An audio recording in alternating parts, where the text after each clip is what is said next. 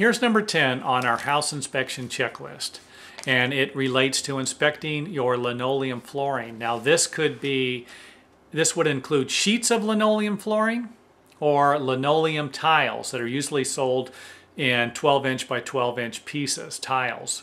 Now if you have the tiles, I've seen them separate before. I've seen them actually just separate away from each other. Now I don't know for sure if it's a humidity problem or if it's a manufacturer's defect, because I actually installed some on a house one time and they separated about 1/16 of an inch apart from each other. So whether they were installed incorrectly, I would have to admit that because I installed them, so I don't know if that would be a good thing, or if it was a manufacturer's defect. I did see that happen once on a house that I did, and I've seen it happen in other places. That could be from humidity, moisture in the concrete, something like that, but it did happen. Regular linoleum that comes in sheets and covers the entire surface of a kitchen or bathroom, walkway, something, room inside your house. Look for any cracks, any bubbling. It's not uncommon to find a rip in the linoleum. Someone's moving a refrigerator and they rip it. Happened to me a couple of times. This isn't uncommon. Now, I'm not talking about rolling the refrigerator out. That isn't when it rips. It's when you go to turn it, to roll it in another direction. So be careful when you are moving large objects on linoleum.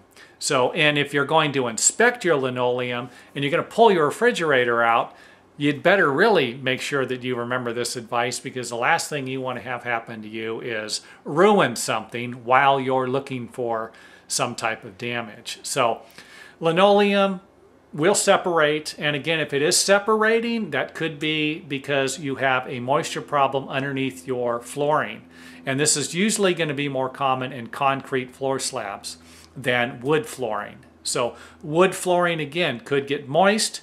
It could expand, the plywood or the flooring could delaminate and create an air pocket or cause the linoleum to separate. So look for any separation, cracks, gaps, and then again, like I said, the most important part of this is to actually address the problem.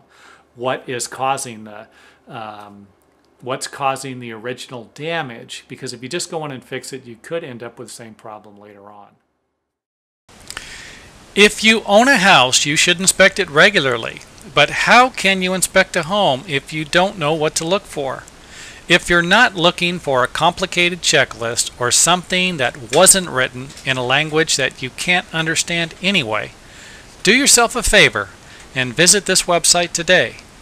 The most valuable investment you have must be protected and inspected.